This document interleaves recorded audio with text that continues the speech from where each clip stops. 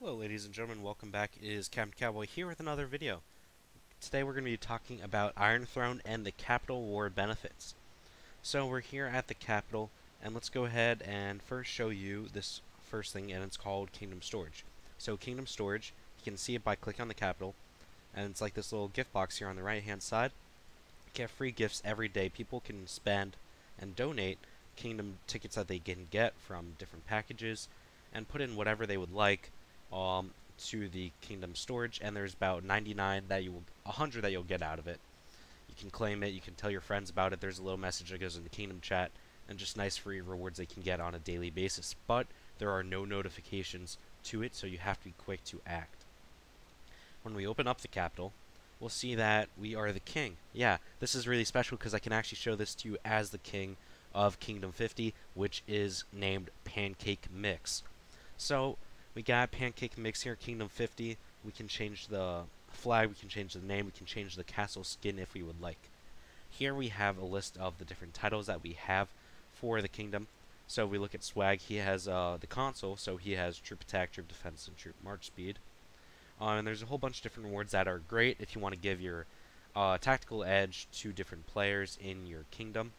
Or you could go ahead and give research speed, you could give construction speed, or different resource production rates increases to different people who are going to be doing a lot of growth. This is fantastic for a lot of heavy spenders who are going to be spending a lot of research, a lot of speed ups on research or construction to hit those higher levels and save them a little bit of money.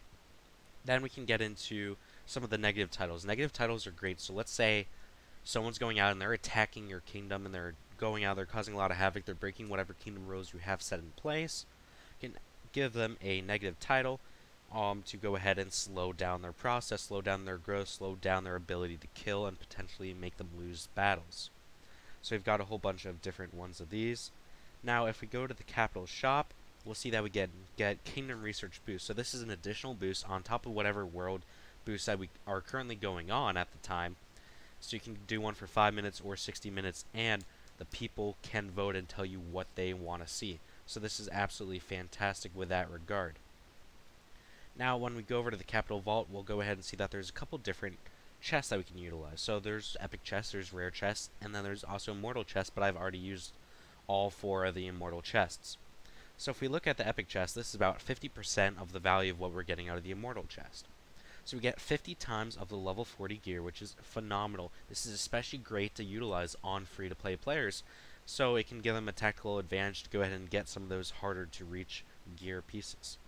And we also get 300 war coins and 1 invasion teleport. The invasion teleport does have a time limit associated with it, so be sure not to open this chest until you're ready to utilize that invasion teleport, or if you just do not want to invade at all. The immortal chest will give 100 times of these level 40 gears, 1 invasion teleport, and 600 war coins. Now if we look at the rare chest, this is going to be giving us level 30 gear, and it's going to be giving us times 100, as well as 1 invasion teleport, and 150 war coins. So keep this in mind. If you want to invade and you want backup, go ahead and give these chests to people who are online and ready to help you before you start prioritizing giving it to other people. Now if I want to bestow it, what you got to do is you have to click on that bestow, and then you can type in the Lord's name of the person you are going to give it to. You can copy and paste. Nice easy function, but we're going to search for swag, and we're going to click bestow. Now, we've already given swag an immortal chest, so we cannot give him an epic chest, so keep this in mind. You can only, each lord, or lordess, I don't know how to pronounce that, I'm sorry, can receive 1 chest, period.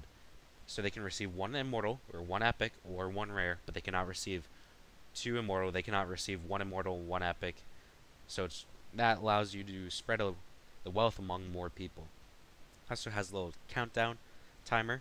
Now a couple other great benefits from this is every time that we type in chat, we can see what title we have. So this applies to me as the king, and it also applies to our castle, where we have a little icon of our different titles that we can see here on Swag, White Lion, and Mar, as well as my own castle. And a nice little thing is when we go into Kingdom Chat, now this is only user side.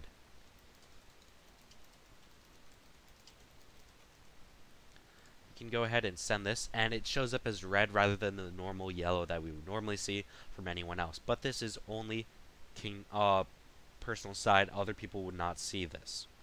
So that's a couple of the different benefits that we can get out of the capital. Winning capital, it happens once every 2 weeks. Another great thing that we can get out of this is through the Alliance Vault. So if we look at the Alliance Vault, we can get 10% silver from whatever is being opened from all the R5s in every alliance. So every single day at 11 a.m. I'm getting all the X amount of gold, depending on how much is open on those accounts. Ladies and gentlemen, thank you all for watching. If you enjoyed this video, want to see more videos like this, go ahead and hit that subscribe button and stay tuned with all the latest comings from Captain Cowboy. Thank you all for watching. It's a pleasure talking to all of you.